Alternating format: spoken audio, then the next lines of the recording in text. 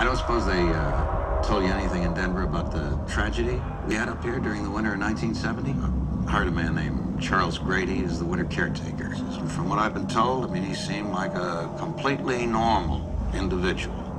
But at some point during the winter, he must have suffered some kind of a complete mental breakdown. He ran amok and killed his family with an axe.